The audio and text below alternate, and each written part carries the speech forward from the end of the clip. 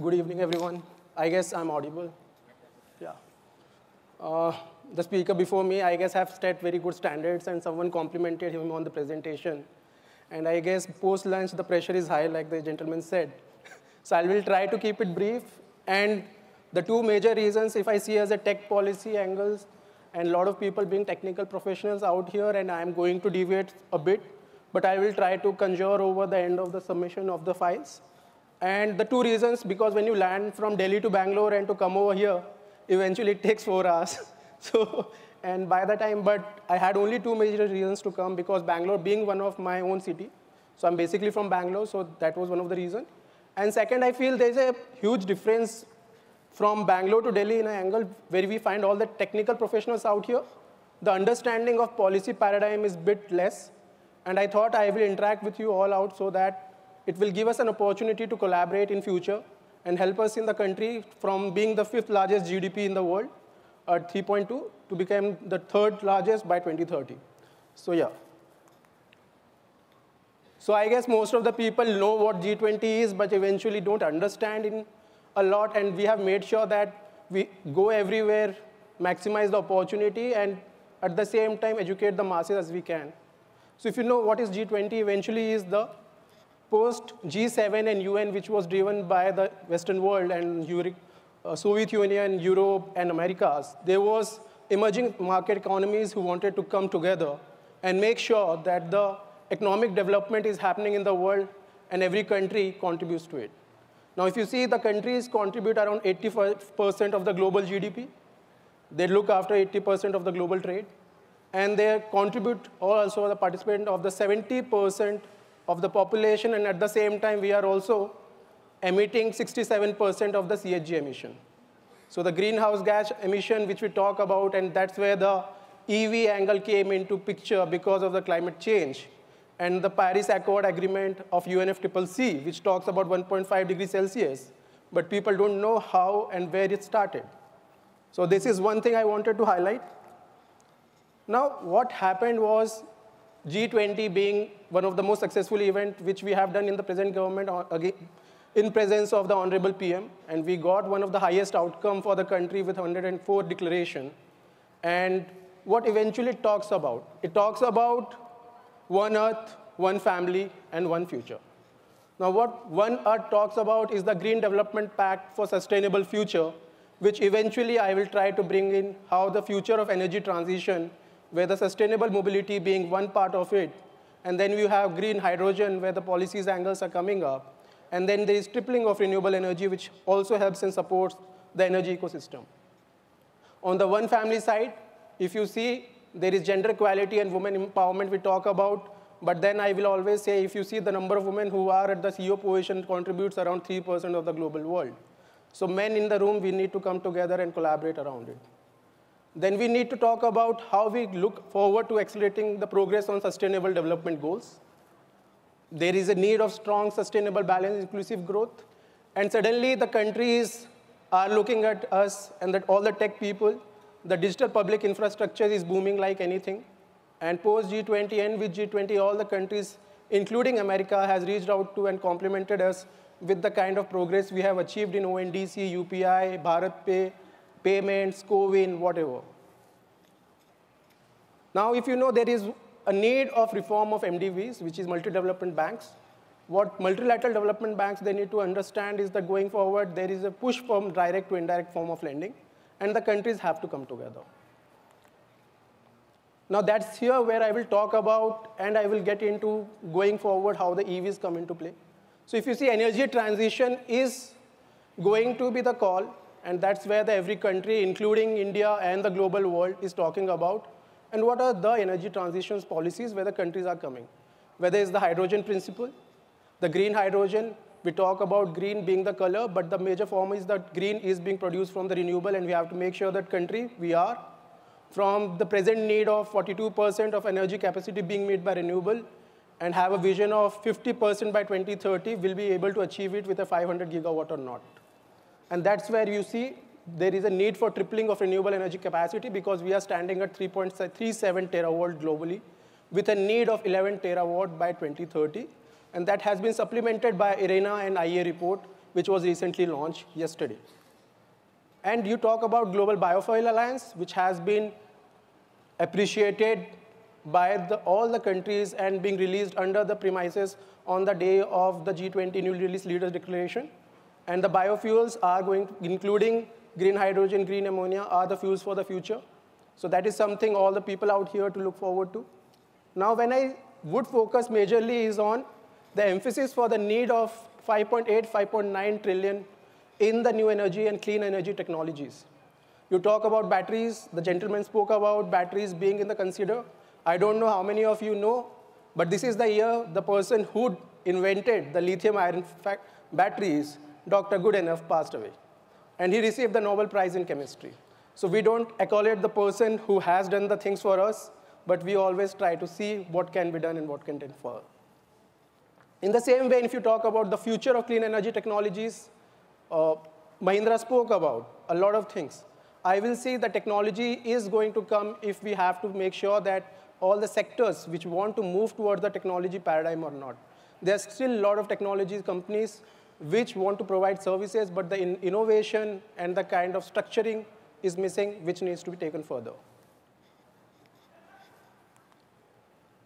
Now let's talk about what is happening on the electric mobility, where the government started, what it is presently, and what it was. So if you see FAME 2, ACC PLI, Auto PLI, and everything, why there was a need of EV end of the day?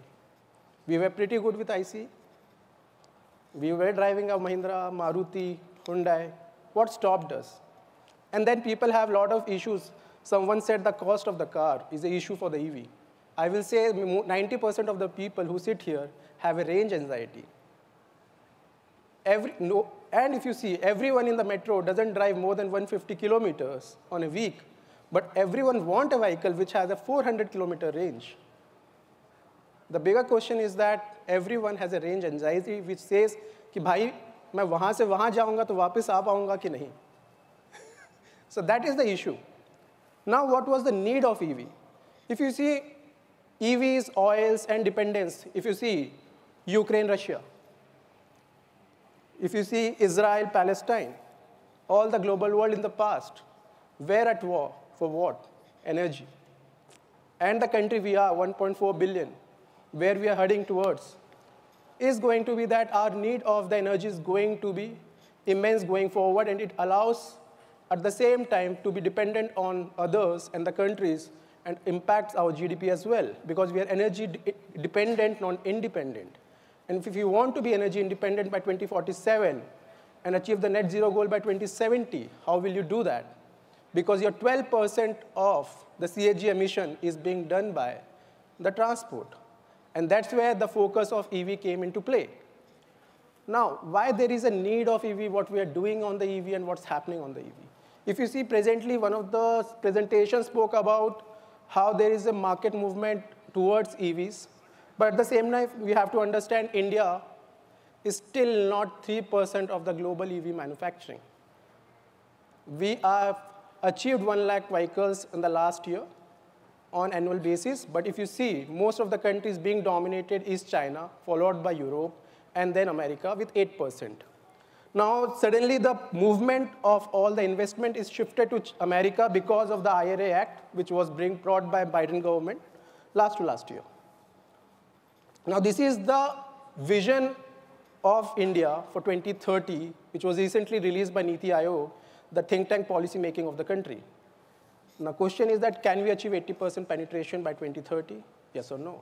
Can we achieve, one of the person asked, what is the future of the three-wheeler market?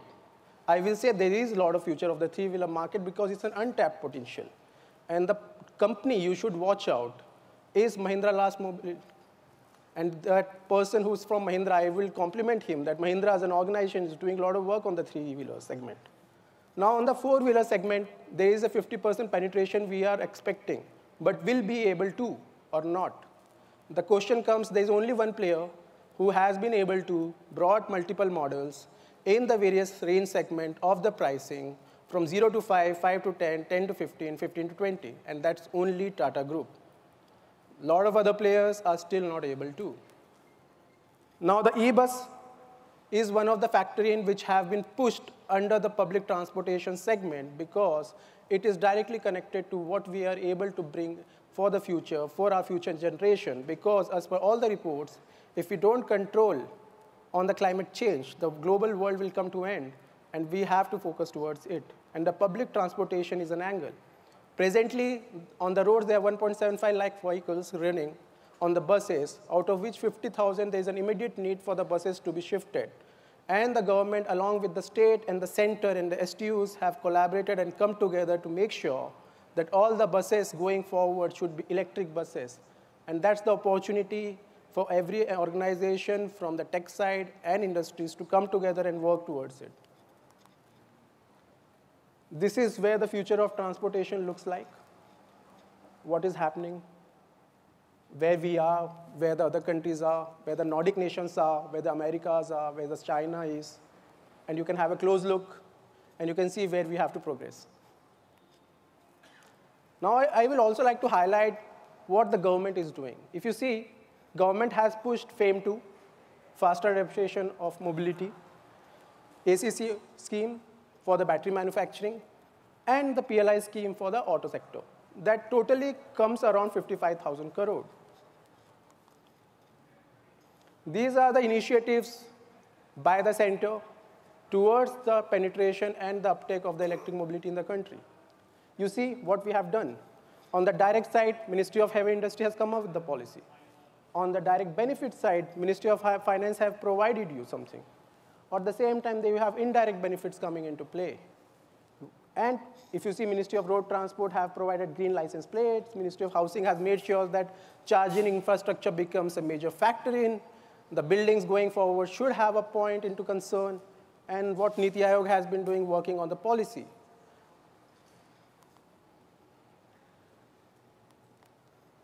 Now, I'll talk about what is the major angle of EVs, which everyone talks about, the white elephant, but no one wants to consider about the batteries. If you see, batteries contribute around 35 to 40% of the costing of any EV in the market. Any car you take, any two-wheeler you take, any three-wheeler you take, the range varies from 20 to 45%, but eventually, if I come to a ballpark number, it will be around 35 to 40%. Now, what's happening? Which country is dominating? Any guesses? It's China. The fight is between the world's biggest producer and the world's biggest consumer, US and China. Where are we? So if you see the overview of lithium-ion factories, what it has been, where it has been, and where we are, there has been an announcement of 1,000 gigawatt-hour of battery manufacturing in the world, majority of them being the China angle. Anyone can name me 5 companies who have been into the battery manufacturing and not battery packs I'm talking about. I'm talking about cell manufacturing. You won't be able to. So this is where we understood that we have to bring a scheme which incentivizes players to start manufacturing batteries. That was ACC PLI scheme. And this is the condition which the government of India brought. There will be a transported basic mechanism. We will have minimum of 5 gigawatt.